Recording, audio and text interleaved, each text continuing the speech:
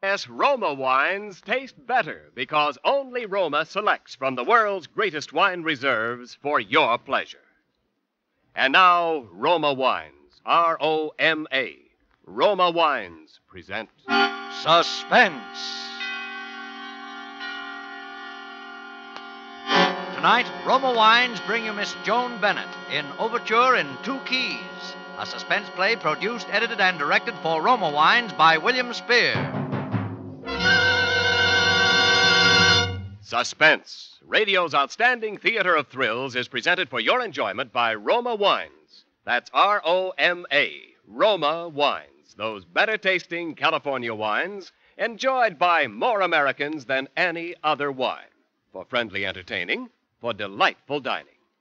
Yes, right now, a glassful would be very pleasant, as Roma Wines bring you Joan Bennett in a remarkable tale of Suspense.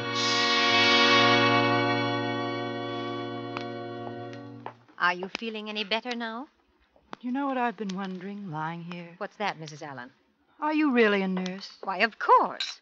Well, that stuff you keep giving me to make me sleep, it doesn't. You'd be asleep in no time, Mrs. Allen, if you'd only make up your mind to it. It's all in your mind, you know. That's funny. You saying that to me. Now then, Mrs. Allen, you mustn't keep talking. That's how it was with him. All in his mind. That's why I couldn't help him. That's why nobody in the world could help him. I know that now. But I couldn't bring myself to admit it until last night. You know where I was last night? I was at the Hollywood Bowl. It should have been the proudest night of my life. I was waiting for my husband to enter the stage and take his place as the leader of a great orchestra.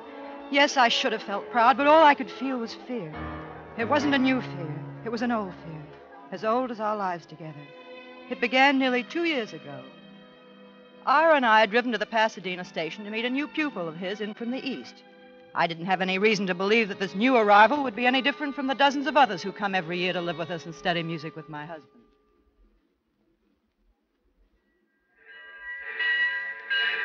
Ira, I don't see him anywhere. Don't you know what he looks like? Huh? What's that, my dear? Oh, never mind. There, that looks like it might be him over there. Excuse me.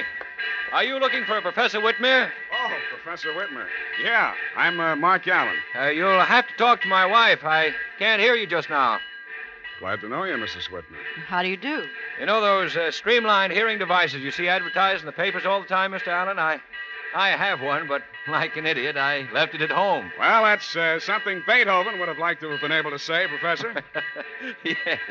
But you know, Mr. Allen, I think he'd rather have put up with being plain deaf. Excuse me, sir, but what about your bag, sir? We have our car with us, Mr. Allen. Right. Just take him to the car, will you? Will you look after Mr. Allen's bag, my dear? I just did. It's the one right here. Just put the bags in the back. Yes, ma'am. Yes, ma'am. Here you are.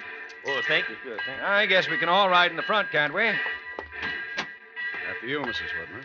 See, Mr. Allen, my wife takes care of everything. That's what poor old Beethoven needed. Good, dependable wife. Is this your first visit to California, Mr. Allen? That's right. Never been further west than Chicago before in my life. Well, you'll find the climate a nice change anyway. What about you, Mrs. Whitmer? You, native California? Not exactly, but the professor and I have lived here ever since we were married. It's a great tragedy.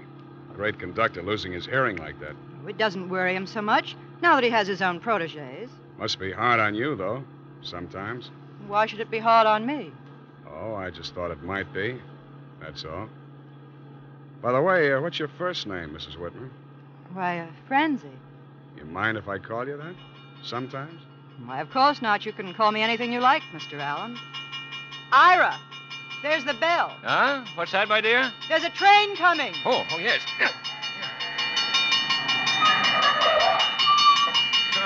Thank you, my dear.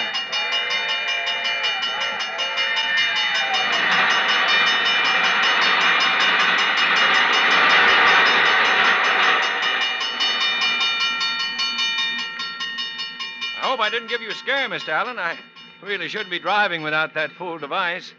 My dear, would you like to drive? You drive. We're almost home now anyway. Is this where we live? Uh-huh. This is Brooksville.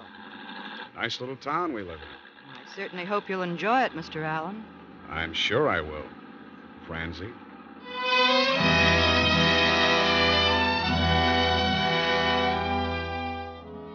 That's all there was to it. And yet if he'd asked me to go away with him to Timbuktu that night, I'd have gone. But he didn't. He didn't ask me anything. He just watched me. Not like the musical genius he was supposed to be. He was rough and hard and strong. A kid from the wrong side of the tracks. A kid like me. And I was watching him. I was watching him all the time until one morning, Ira had gone into L.A. for the day. I was in the kitchen washing up the breakfast dishes.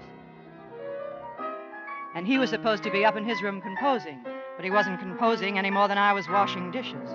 He was waiting for me to go up to him. He didn't have to wait long.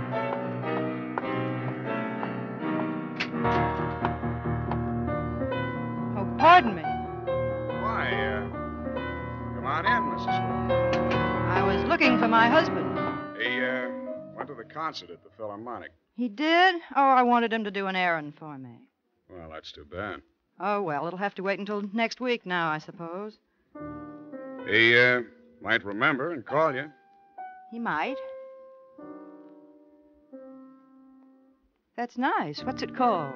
It's an overture. Overture in 2 keys. Oh. You asked me that before. At breakfast. Remember? Oh, yes, so I did. I'd forgotten. But look at me. Why, the professor would kill me if he caught me wasting your time like this. Maybe that's one reason you waited until he was out of the way. Well. You want to hear the other reason?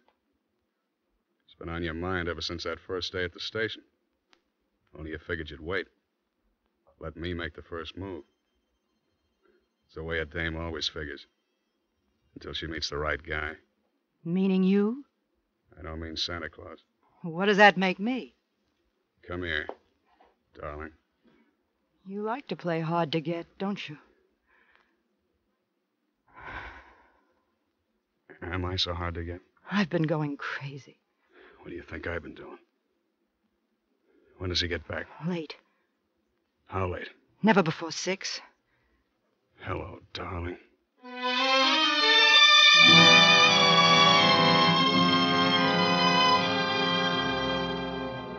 6 o'clock came too soon that night.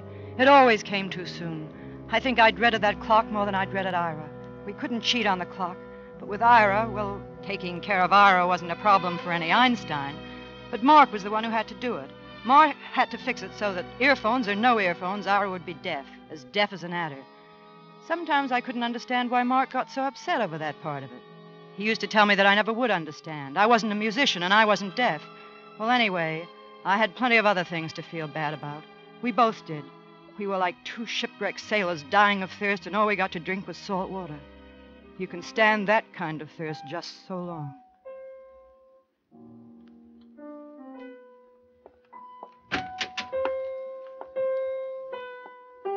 Hello. Hello yourself. Keep on playing. Oh. Hasn't he gone yet? He just called off his L.A. appointment. What's up? Oh, he thinks he's in for the flu or something. Anyway, he's staying home all day. Lock the door, baby. Keep the germs out. Mark. Yeah? He was talking about you. He said you decided to cut the course. I've taken in all about all he can teach me. Besides, the dough's running short. You're lying. But I'm glad you're lying. Mark, take me with you. We can go away together. Where? New York, Chicago, it doesn't matter. He'd follow us. You know that. The kind of guy who'd track us down to the end of the earth. I wouldn't mind. I would. I'd mind plenty. You mean your career as the great conductor? That makes me a heel, doesn't it? That makes you like the rest of them. That's all Ira thinks about, his career. He cares about as much for me as... Okay. So far as the law is concerned, you're Professor Whitmer's wife. And there isn't anything we can do about it. Isn't there, Mark? Nothing that makes sense. Mark. Does it make any sense to you? I've thought about it. You wanted to hear me say it, though, didn't you? Don't look at me like that. Then you'd be sure I was crazy about you. Mark. Come here. If we only didn't feel this way every time. But we do. Don't we? Every time. Hello, darling. Ira. I must apologize for lowering myself to the role of an eavesdropper. Ira, please. Then it's also regrettable that you, Mr. Allen, should presume that my affliction would affect my powers of observation. Or for that matter, my tolerance. You'll kindly make arrangements to leave my house. I guess that's about the way it is, Professor. I've already taken the liberty, or or should I say the precaution of reserving a ticket to New York. We have 40 minutes to get to the Pasadena station. Ira, I must talk to you. Undoubtedly, my dear. But Mr. Allen is going to catch his train. I must go get the car. You might help Mr. Allen with his packing. What time do you have? 5 to 11. Yeah. We can just make it. Mark, you're not really going. Throw me my Mark! music case. No, it's right there on the piano. What about the rest of your junk? Or are you leaving that behind as souvenirs? It's only until I can send you a forwarding address. At least you can tell me where you're going. You heard him. New York. There's the car now. Mark, Yeah? Mark, let me know if you should change your mind. I won't have to let you know, Francie. I haven't changed my mind.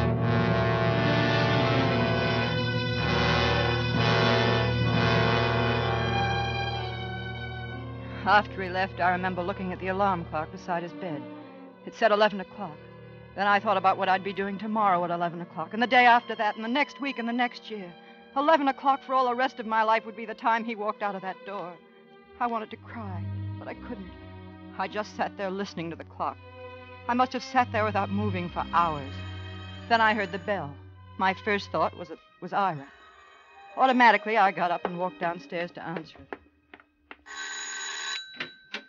Good day, ma'am. You Mrs. Whitmer? That's right. Lieutenant Scott, police headquarters. You know this gentleman here? Oh, yes. You must get ready for some bad news, Mrs. Whitmer. My husband? Yes, ma'am. There's been an accident. Lieutenant, I'm an old friend of the family. Maybe you better let me tell her. You'll have to give me some address then, Mr. Allen. Call me here. Pasadena 1213. It's only a matter of the next few days, you understand? I'll stay in town as long as you need me. Pasadena 1213. All right, Mr. Allen. Good day, Mrs. Whitmer. Goodbye. Goodbye, Lieutenant. Mark. Oh, Mark, I thought I was never going to see you again. Didn't you? I think I want to sit down a minute. Mark, tell me, what happened? Quickly. It was pretty terrible. I told him a couple of times to take it easy. We must have done 70 when we hit the main drag. Maybe that's why I didn't recognize where we were. Anyway, I wouldn't have known we were that close to the crossing until I heard the bell. He still had time. If he'd thrown on his brakes when I hollered at him, there would have been all the time in the world. Maybe he thought he could make it, or maybe he just didn't hear me. I don't know. I just don't know. It was too late to grab the wheel. It was too late to do anything. That was when I jumped. Mark. The next thing I knew, there were cops all over the place. There was a doc there, too. I'd been here hours ago if I hadn't had to convince them that I didn't need any ambulance. And Ira? And those cops, they asked more questions Mark. then. Huh? I asked you about Ira. Ira didn't need any ambulance either, Francie. He was dead.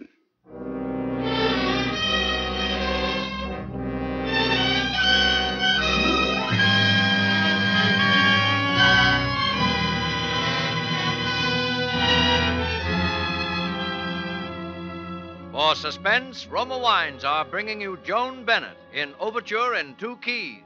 Roma Wines' presentation tonight in radio's outstanding theater of thrills, Suspense.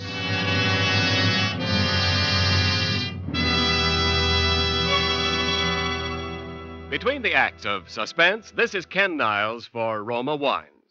These cold, blustery evenings, there's real pleasure in staying comfortably at home, listening to favorite radio programs, reading by the fireplace, and enjoying the mellow pleasure of a fine Roma wine.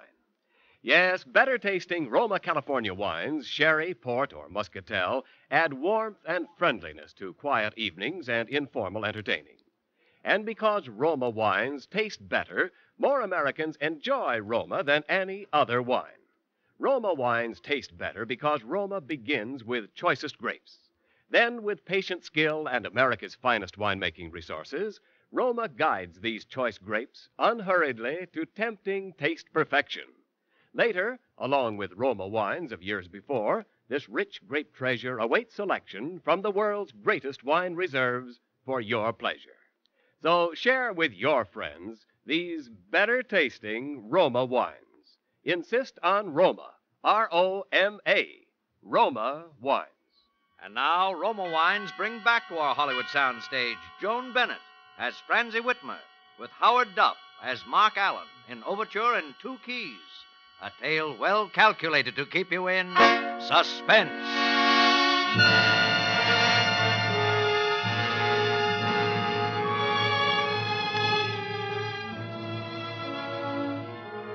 They held the inquest at the house. It took the coroner less than 3 minutes to return the verdict. Accidental death.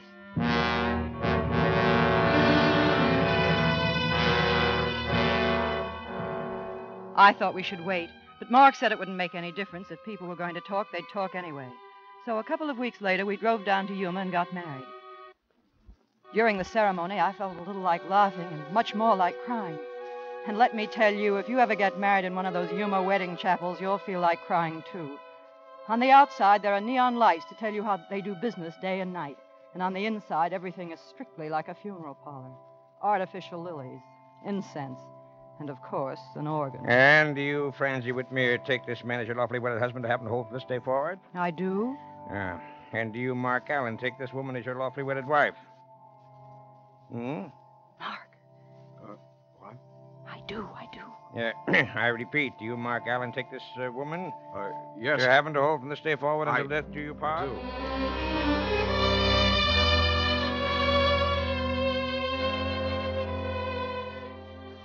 Poor Mark. I kidded him afterwards about fluffing his lines, and he acted very serious about the whole thing and tried to make out that he didn't hear that particular part. Well, I guess every man thinks that those words are written just to make him nervous, and every woman thinks they are written just for her. At least I know I did. At first, we were as happy as any two people could possibly be. And then, it wasn't that anything changed, but I began to worry about Mark. It was as though he were expecting something. Sometimes when he thought I wasn't watching him, it almost seemed as though he were listening for something. A couple of nights ago, we had the party. It was kind of a send-off for Mark's debut at the Bowl. And it was a very Tony affair. All the long hair. You can just imagine my humiliation, Mr. Allen. Right in the middle of Mimi's death scene, too. And afterwards, he had the nerve to tell me there was nothing wrong with his voice. It was stage fright. Oh, I could have slaughtered that tenor. If you'll excuse me, Madam Tetra, I think my wife wants Hello there, darling. Frank, can't we get rid of these people? Eventually, I suppose. Here comes Donnelly. Maybe he'll know how to cut it short. Well, it looks like a good party. You see, Mrs. Allen, you get an important manager, and all the important artists visit your home. Now can you get them all out of my home? Well, no, you can't disappoint your public, Mark. What about playing something to sort of wind up the evening, eh? How about the Overture? I know it won't sound on the piano, but after all, it is effective. Now, where is he going? You asked him to wind up the evening, didn't you? But how can I make an announcement if he doesn't tell me what he's going to play? Shh.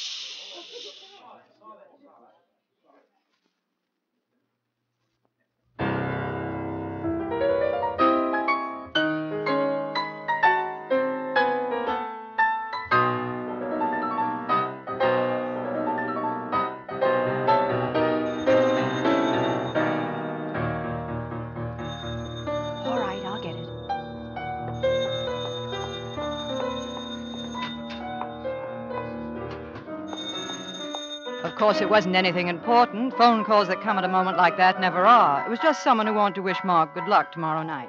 I said thanks and hung up. It wasn't until I was halfway back up the stairs that I knew something had gone wrong. Oh, my dear, you should have seen his face. It looked more like a stroke to me. What happened? There's nothing to be alarmed over, Mrs. Allen. Where's my husband? He's upstairs, resting. What's the matter with me? Nothing at all, my dear. Really nothing at all. He was a little overtired, so he went upstairs. If you ask me, Mrs. Allen, it's a plain case of stage fright. Well, I was telling him only that... I didn't wait for the rest. When I found him, he was just lying there staring into the darkness. I wanted to hold him in my arms and tell him that no matter what, he was my guy. But I didn't. I didn't say a word, and neither did he.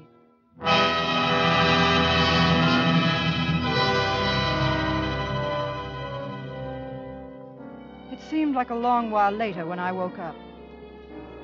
I didn't want to wake up. I was tired, dead tired, so tired that waking up hurt me all over. Only this time it hurt more than usual.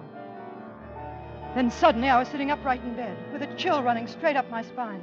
The sound came from the music room. I fumbled for the light, but that didn't tell me anything I didn't know already. Mark's bed was empty. Somehow I got out of bed and walked downstairs. I kept walking, till I was standing outside the music room door. If I'd been standing at the bar of judgment, I would have still said the same prayer, that the door would be locked, but it wasn't locked. The room was in darkness, except for the small lamp on the piano. And there, looking like something out of a horror picture, sat my husband. I couldn't see his face, only his hands flying up and down in the lamplight. His His knuckles were wet with blood. Mark! Mark! Mark! Oh, darling. Darling, I had to do it. I had to do something. Talk to me. Keep on talking to me. What do you want me to say? Just keep talking. And hold my hand. Your hands, oh, darling. Look at your hands.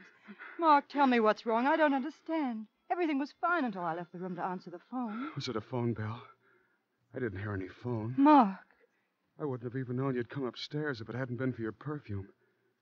Even then, I didn't believe it. Then I came down here. I played like this. I couldn't hear. Then I played louder. I still couldn't hear. I couldn't hear. I couldn't hear. Darling, don't. You're all right now. Mark, it's awfully late. What time is it? 4 o'clock in the morning. It's funny. You do it, too. What did I do? Listen to see if your watch is going. Must be a reflex action. Even he did it. Mark. It always reminded me of Nelson putting his telescope to his blind eye.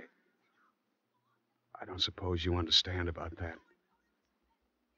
Even if you'd loved him, you'd never have known what it meant for a musician. To be deaf. Mark, there's only one thing I know or care about. I don't care about anything else in this world. I just don't care.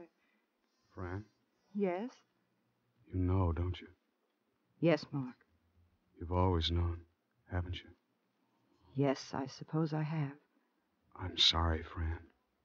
For you. Oh, Mark, I told you I don't care. I don't care about anything but you. Has an awful sound. Murder.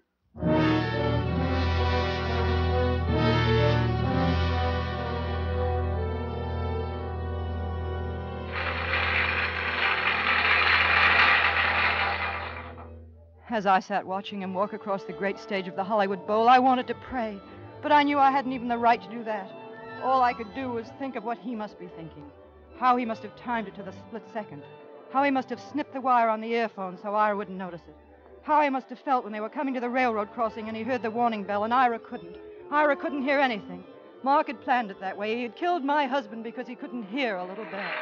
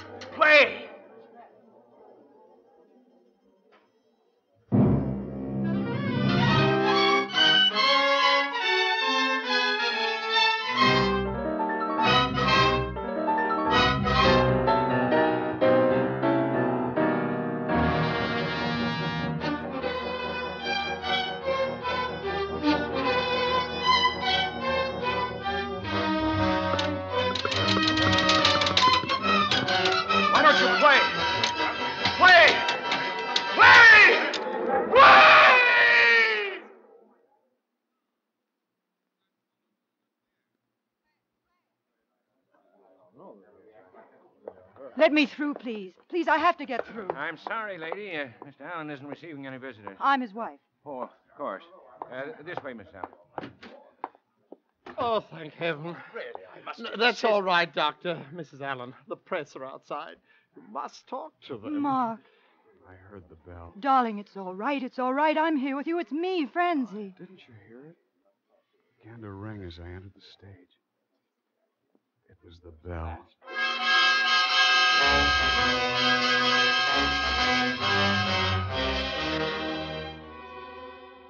It took us an hour to get him to make any sense, and then suddenly he was all right as I've ever seen him in my life. The doctor was as pleased as an old midwife and insisted that it was the sedative that had done the trick. I wish he'd been right, but you see, by then I was beginning to see what was wrong with Mark, and I knew that all the doctors in the world wouldn't do him any good. But I still dared to hope that somehow I could. All right, come on, let's go. Well, don't you want me to drive home? Oh, I'm okay now. Oh, Mark. Oh, you mustn't cry, baby. I'm okay now. Oh, that's why I can cry, you goof. Mark. Yeah? Let's go away from here, right away, to Canada or someplace for a year, longer if you want. Even if you don't even look at a note of music, it doesn't matter. You'll be right away from everything, and then it won't happen anymore. I know it. If you'll only get away, right away. Even from me, if that would help. Where should we go? Florida? New York? Oh, darling. You know, it's about time you saw something else but palm trees. Let's make it New England. Up around Vermont or something. We'll have to get you a sleeping bag or you die of cold. I love you. Me too. Why don't you let me drive? You can't with one hand. I can, too. Mark, you know, I was wondering, can you get double sleeping bags in Vermont? Mark, you better slow down if you... Yeah, maybe Canada. Mark, Uh-huh. we're coming to the They crossing. say it's There's a quiet train. up there. Mark! They say you can almost hear how quiet it is some places in the woods up there. Mark! Mark!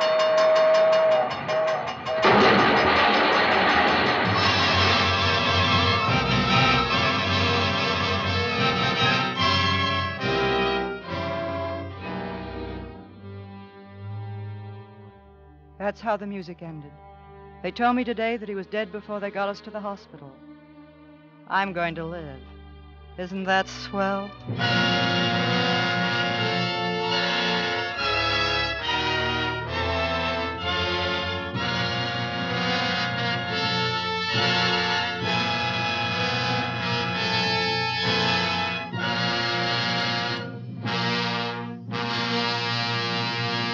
Suspense. Presented by Roma Wines, R-O-M-A, Roma, America's favorite wines. This is Ken Niles returning to our stage with a lovely star of tonight's suspense play, glamorous favorite of movie-going millions, but a newcomer to suspense fans, Miss Joan Bennett. Welcome to the Suspense family, Joan, and congratulations. Your performance was wonderful. Thank you, Ken, but I'd like to share some of the compliments with Howard Duff, who played the composer so wonderfully. And as a token of our appreciation, here's a gift basket of Roma wines from Roma, America's greatest vintner. Thank you, Ken, and thanks to Roma. Among the fine Roma wines in your gift basket, Joan, is Roma Muscatel, a wine to add warmth to your welcome when friends drop in. A delightful taste treat with desserts, too.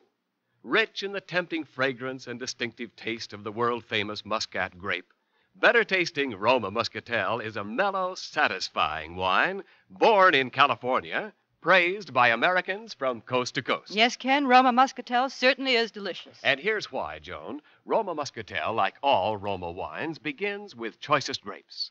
Then Roma vintner skill and America's finest winemaking resources guide these luscious grapes unhurriedly to tempting taste perfection.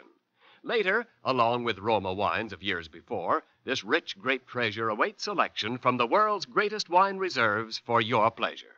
No wonder more Americans enjoy Roma than any other wine. You've convinced me. And now may I remind our listeners of something? 1946 saw the worst epidemic in 30 years of infantile paralysis. We must fight this brutal child crippler and guarantee medical care and treatment to all victims. Join the March of Dimes. Send your dimes and dollars care of your local March of Dimes headquarters today. Thank you and good night. Joan Bennett appeared through the courtesy of Diana Productions, producers of The Secret Beyond the Door. Tonight's suspense play was written by Pamela Wilcox and Malvin Wald. Next Thursday, same time, you will hear Roddy McDowell as star of Suspense. Produced and directed by William Spear for the Roma Wine Company of Fresno, California.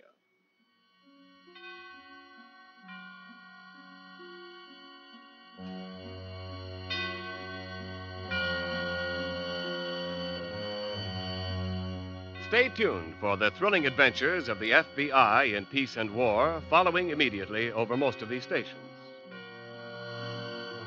This is CBS, the Columbia Broadcasting System.